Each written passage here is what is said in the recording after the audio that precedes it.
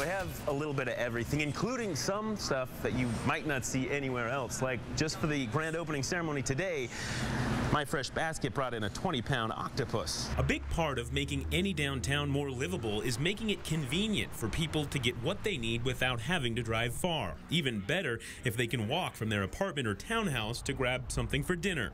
That's what My Fresh Basket is hoping to bring to Kendall Yards. You can argue it's technically not in the downtown core, but it's certainly one of a very small number of grocery stores anywhere close.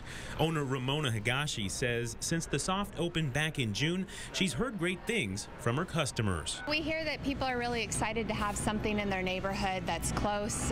Also, people enjoy being able to walk to their store and, grab what they need for the day and meet and gather off the Centennial Trail. And so we're just hearing a lot of good reviews. Now that the store is completely open, they've added more lounge seating upstairs and a space where they'll teach cooking classes and host other events.